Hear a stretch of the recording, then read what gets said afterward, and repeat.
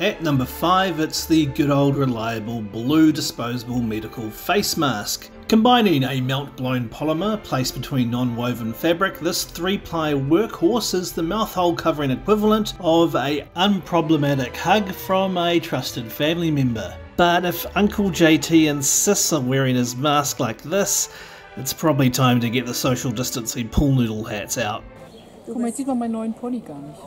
Number 4 slides in with TVNZ breakfast reporter Wilson Longhurst's attempt at a classic homemade t-shirt covering. This is as solid and unyielding as the walls of Troy, unlike the Trojan horse of his second attempt, which was simply disturbing.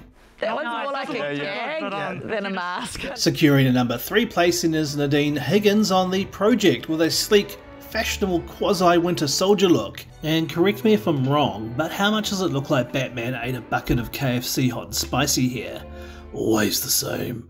Great going in, bad coming out. At number 2, it's a tie between Seven Sharp's Mary Jane Agate's balaclava made from a pair of gruts and Hilary Barry's covering constructed from the cup of a bra. Can I try it on? No, you can't. And well ahead of the pack is this absolutely sick looking mask as worn by Rangi McLean, toiho of the Manureira Marae in Auckland. Classic red and black kōwhaiwhai resulting in a strong look that's pure Aotearoa. Mwah. Ooh, hang on mates, it's a bonus round. It's Paul Hobbs from One News. To be honest, I just included him because I realised I could put duck quacking behind him.